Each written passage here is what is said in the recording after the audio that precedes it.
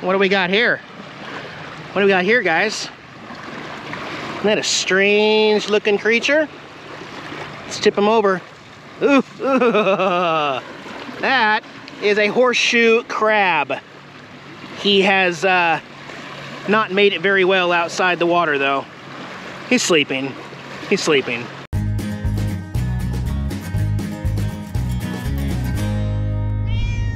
What's going on, everyone? Eric here from Nomadic Fanatic. Hope you guys are doing well. Still hanging out here on the Florida East Coast here. This is not the ocean. That's a river. What's the name of this river? You know? Banana River. The banana? The Banana River. Yeah, okay. So I think it's kind of salty in there also. I'll be uploading this video with some Nomad internet. There's a link below in the video description if you need some mobile internet. Hanging out here with some friends here. But I want to show you how close my car and RV is to the water. There's smart car, RV, some nice sand, and the water. Yeah. So hanging out here one last time at least with Robert, Sean, and Jillifer, and Jasmine over here, baby girl, the puppy. So yeah, from here, I don't know. I don't know what everybody else is doing. I'm going farther down south. I can't get any campgrounds in the Keys, all the state parks, even though I keep checking. You never know. If there's a last minute cancellation, I'm probably gonna grab it up because I have found that these state parks are really, really nice. But I'm gonna hang out here for a little bit and then we'll hit the road and go find some new adventures today. Thanks for joining me, guys. All right, I had breakfast, I showered, said goodbye to everybody. It's gonna, I don't know, I'm gonna miss them all, but you know, it is what it is. I'm going south, everybody else is going north. I'm on A1A as we travel down beautiful, sunny Florida coast right now. And I'm only gonna bring this up once, I swear, so that I don't have to address it again. The exhaust leak is back in the same exact spot. And that's all I'm gonna say. Thank you, Ford. Thank you, Ford. We are in Cocoa Beach now, and hopefully we're gonna see some fun stuff today, guys. Thanks for joining me. Here we go. I'm also gonna be traveling with the windows open in the back here. It's gonna sound a little weird and everything, but it's gonna be 82 degrees today here in Florida, and it just seems like it's a little warmer than I'm comfortable with. So I did not check to make sure I have a way to get out of here again, but it looks to be a pretty big parking lot here.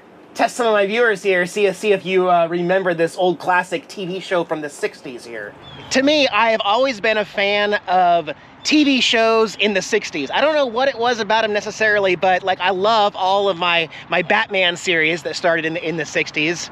Didn't run for, I think, only 3 or 4 years, but this little park is named after a famous TV show here in Cocoa Beach. Okay, maybe it's not that famous. Does anybody know yet? I got a little doggy park over here. All right, there's the street sign there. It says, I Dream of Jeannie Lane. Yeah. Be honest now, does anybody actually remember that TV show? I don't know. It takes place here in Cocoa Beach, I guess. It's about an astronaut who has some trouble in the sky, lands on a remote island, then finds this magic bottle, rubs it, and Genie pops out. Genie spelled J-E-A-N-N-I-E. So here's a little poster here, I Dream of Jeannie. I Dream of Jeannie was part of a Cocoa Beach when a television sitcom ran from 65 to 70, starring Barbara Eden as a 2,000-year-old female genie and Larry Hagman as an astronaut. The TV series was set in and around Cocoa Beach. Barbara Eden visited Cocoa Beach in 1996 when the I Dream of Jeannie street sign was placed at Lori Wilson Park, which is where we're at, and there's your sign. It's been taken a few times, so instead of having it at a normal level, they put it way up high, so that people don't steal it and put it on eBay. I'm being dead honest with you. I have seen episodes of that show both in black and white and color. I watch a lot of older stuff on Comet TV and Grit TV and Me TV, and they all do all kinds of old classic TV shows like that. So anyway, this is what that show was based on from Cocoa Beach. Hang on, I'm not really in a rush or anything today. Let's talk Florida real quick. Florida as a snowbird place in the winter. There used to be a time where I would come to Florida and I would get really discouraged if I came to a place like this that's beautiful and right by the ocean, but there's signs everywhere that say no overnight parking, no overnight camping. I'd be like, man, and I'd just kick rocks and go down the road, right? But I've changed my thinking in that because, I mean, although there are some paid spots, this is another free spot to enjoy all day long. There's no taxes, there's no parking fees. You just park and enjoy the ocean here, which I'm gonna do. And I have no problem with that because I can enjoy the outdoors and the beautiful spots as much as possible in the day, and then all I gotta do, just gotta find a spot to park. You know, how hard can that be, right?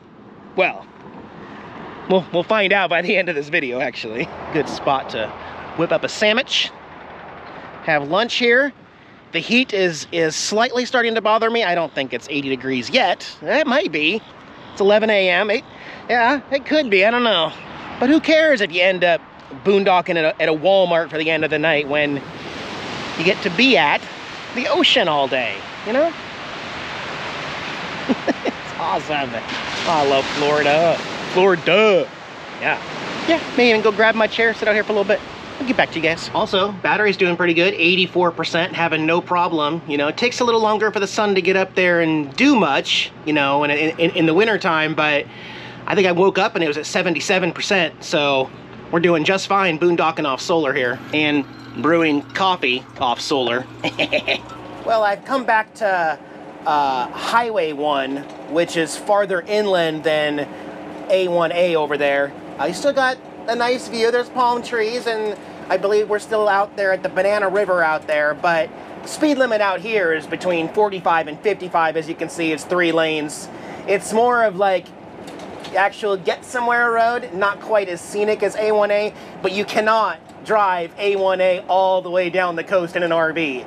It is so slow. Like, it's very slow going with all of the stoplights and the speed limits and the tourism that happens over there. So we'll cut back here in a minute because I want to boondock a little closer to the water tonight.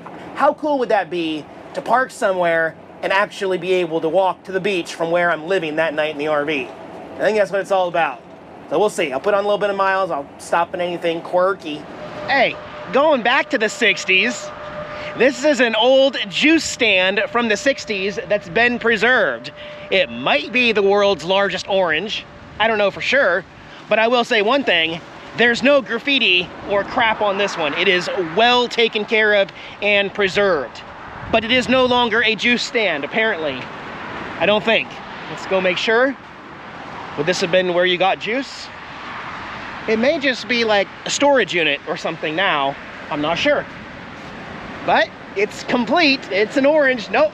Here's where it was. Okay, this is cool. So it's now a veterans building establishment property. It actually probably got moved here. This whole thing was probably on the beach somewhere serving fresh squeezed orange juice, and this is the counter where you would order your orange juice. So again, it's nice that this one has not been completely destroyed or vandalized yet. It is complete and it's beautiful. In my experience hanging out here in Florida in the winter, it's a little easier to stealth camp here rather than A1. Yeah, I said stealth camp in a 32-foot Class A towing a car. But it is. Look, I'll show you. You'll be a believer, or maybe you won't, I don't know. Here's a Walmart, but it does say on my app that they are not friendly to RV. I see one RV in there. I'm gonna use it as a backup, okay? So that could be my backup if it doesn't work. I'm looking off to our right here, but those are for single cars, and we're right next to the highway. I'm not the guy. I mean, I'll park there if I'm just gonna go hang out for the day, but I won't sleep there. No way. Hang on. Hang on, hang on, hang on. That's what I'm talking about. So okay, I'm looking at a couple things though, railroad tracks. However, look at all this open room right here. And we're not level, but let me think about this. Let me think about it. Let me think about it. I don't think anybody's living in this house right here, though. We're so close to the tracks, though.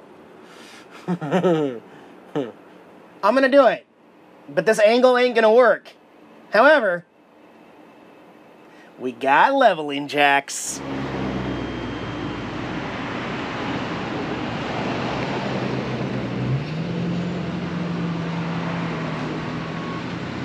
I know, you're not a believer yet. I've been doing this 10 years, guys. I only put up the one side of leveling because it was only to the curb side. So now I'm level enough. And the only other thing I want to mention is this may deter someone when you see a house that is like completely ugly and dilapidated and forgotten about and broken windows and stuff like that. But I also know, as a boondocker, as a stealth camper here, that nobody in this house is gonna call and say, hey, there's an RV out front. Probably not gonna happen, right? Now the railroad tracks, that's just something I've gotten used to, you know, for me. However, if we turn around here, don't know if you can see, but that is the water. It's not the ocean, it's a river or a little bay inlet or something. We're gonna go explore a little bit around here, and I'm gonna, of course, lock up the RV and everything. But also, it is that time that I need to give some love to both of my generators. So my onboard Onan generator and my portable Champion generator, I need to run them both for at least 2 hours under load so that they can maintain and keep the fluids going so that they will always work when I need them to. So even though I'm getting lots of solar and my batteries are at 100%, I'm gonna fire up the Onan right now, turn on the air conditioner, and then lock and secure everything up, and then we're gonna go hang out together towards the water. All right, buddy. You stay cool, okay? Got the AC on, got the generator on, kitty stays cool. By the time I get back, it'll be time for dinner, okay? All right, I'll see you in a tiny bit. Gosh, I am still so thankful to have a working Onan generator, guys. I'm also glad that I really do have a backup. The generator exhaust is on the driver's side of the RV, so it's not quite as loud. But yeah, she's as secure as she's gonna get, guys, no worries. Okay, and if I didn't mention it before, we're in the city of Sebastian, home of the Pelican Island Main Street boat ramp, but also we've got the city of Sebastian Rotary Club boardwalk here.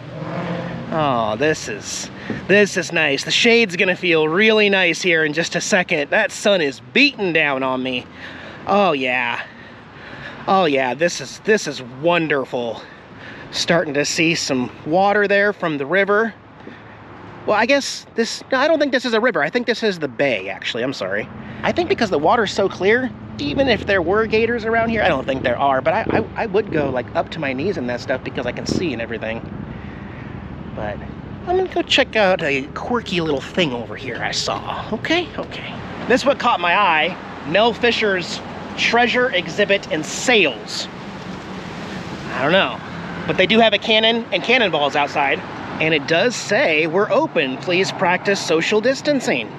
Yeah, so this part of the coast is really apparently well known for treasure hunting, and this is a treasure hunting museum here that appears to be open. I got my mask just in case I have to wear my mask inside, but let's go get some information on Mel Fisher's treasure hunting. I'm gonna take you through here because they gave me permission to look at a few things. I'm not gonna show you the whole place here, but I'll point out a few of my favorites. Also worth mentioning, masks are not required in indoor here. However, the city has mandated that you cannot wear a hat unless the hat is backwards. And you can't wear sunglasses. But out of all the things, for whatever reason, the city has said that indoors, your hat has to be worn backwards. That's an actual law in this city. So that's why I'm doing this. You never know, man. In the mid-70s, he was tracking some of these famous ships from the 1600s that capsized. And one of them, I think it was called the Acosta, was one of his big hauls, and they got some of that here. I mean, look at that. Those are gold bars from the 1600s, and they have little engravings on them that help the historians determine what region they came from. I mean, this is early civilization, you know? That's currency in the 1600s. And there's some silver in there. Even some religious artifacts, you know? They could also go to a museum or something like that. Jeez, look at that gold plate.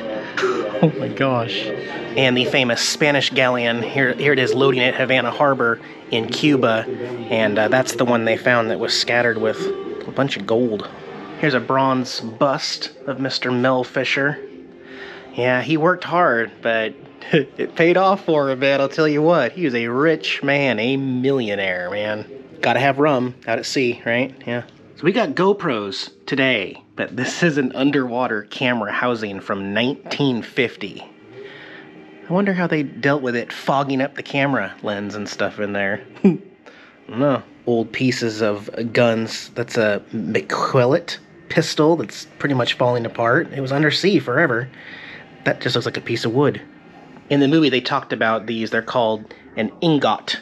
It's basically a silver bar, similar to what a gold bar might look like, but they were worth a lot. And it's got a 99.93% pure rating. Lift a gold bar.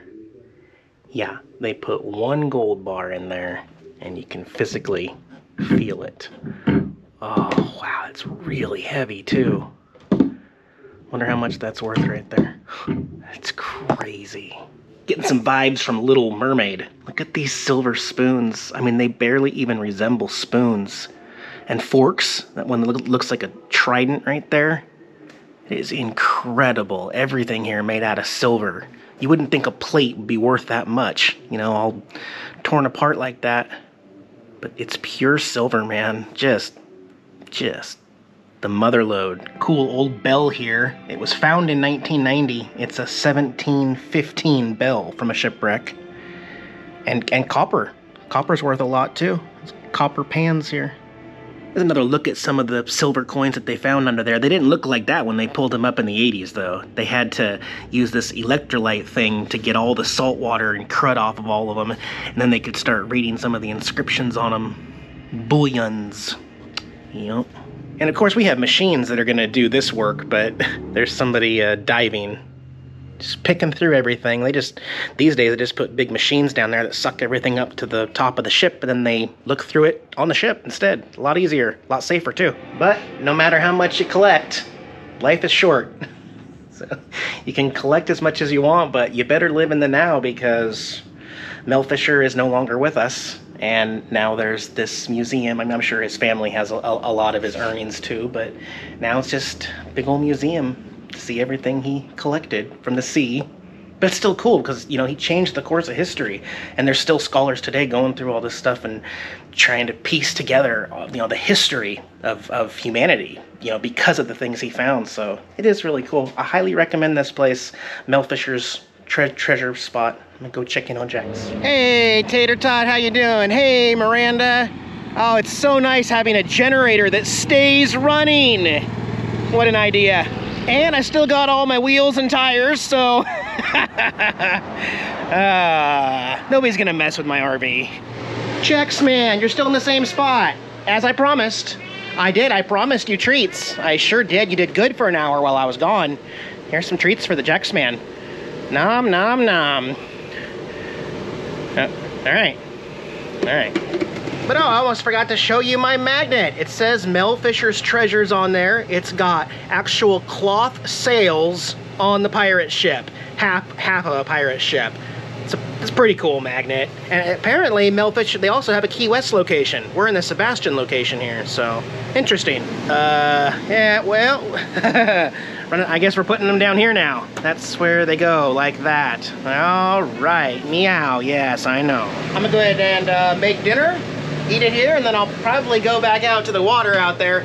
Not that I really wanted to, but I can't put the slide out because the road street's right there, so you'll be still camping. I'll let you know how it goes when it gets dark tonight here, because I am gonna have to close up everything, and like I said, I call it stealth camping because you want to keep low profile, you know? You don't want people to really know you're in the RV, but you also don't want people to think the RV is unoccupied. So there's tricks to that. More on that later tonight. Well, I got a bad vibe over there. Nothing happened. Nobody told me I had to leave, but a gentleman walking his poodle knocked on my door on my RV and wanted to strike up a conversation. I'm okay talking with strangers if I don't feel a threat or anything. He's just asking me all these questions, and then he said that there's a city ordinance. He said, I'm letting you know, I don't care, but there is a city ordinance against RVs in the city of Sebastian. I said, really? Because I looked on the City Hall website, looked through all the codes, and didn't find anything ahead of time. He said, oh yeah, it's been here since the city was established that RVs can't park here in this. One of the things about Florida is that the locals here unfortunately, they just don't like the sight of RV. It doesn't matter how much money you pour into the community and the small businesses and how much tourism you might help to bring there. The physical sight of an RV angers people that have come here to just retire in peace. And he was nice about his grumpiness, but still, you know, I don't know. It just gave me it gave me a weird feeling there. So I went ahead and came over here to the Walmart anyway, my backup spot. And I'm over here in the garden area, kind of by myself. Like I said, there's one more RV. He's sitting in his RV over there, but I think he's gonna overnight park as well. And yeah, and also I brought out the portable generator. I think it is much louder than my Onin. Or maybe it's just the way the Onin's in the compartment and you can't hear it as well. But this always, every time I run it outside, it's probably one of the loudest inverters there are. That's okay. It's on a side that doesn't bother me, and I have all of my compartments locked up except the one that physically has the cord coming out. I would not leave this out here at night, not locked or chained up. I do have a chain for it, but I don't really see the point. It's the middle of the day. It's plugged in. If you think you're gonna take it while I'm sitting in my RV and I'm not gonna hear you take it, then, you know, otherwise, yeah, keep it locked up. One of the worst things you can do to a generator is let it sit and not run it. So even if you don't need it, you always want to fire it up occasionally under load to let everything remember how to work in there and let all the oils and fuel and everything not clog the carb and stuff like that. So, plan B, Jaxman. While we got the generator running, I'm going to charge a bunch of stuff like my drone batteries and my speaker, and maybe even do some AA, AAA batteries and stuff like that. I'll stay here at the Walmart, hopefully overnight and everything will be okay, and then we'll get back on the road and go even farther south in our next video. We'll see you soon, guys. Thanks for joining us. Bye-bye.